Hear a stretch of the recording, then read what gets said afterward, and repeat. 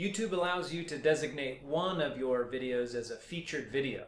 What this does is it will pop this video to the top of your channel for returning subscribers. It shows up in a What to Watch Next area.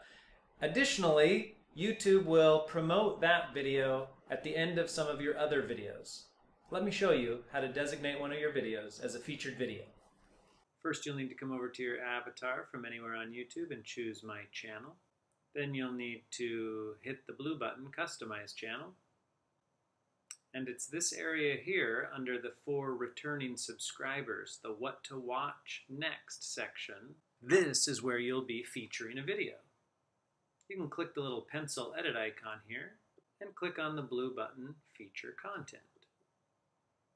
This is where you can choose a playlist or a single video to feature.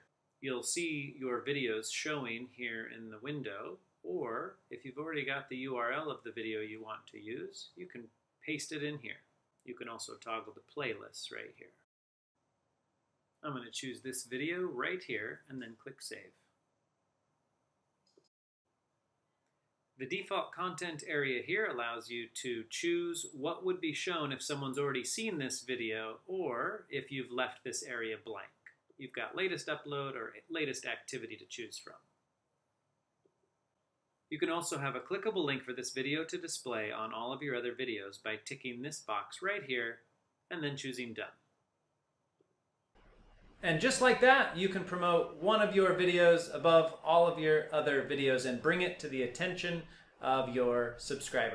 I hope you enjoyed that video, and if you'd like more videos like that coming your way, don't forget to subscribe to my YouTube channel.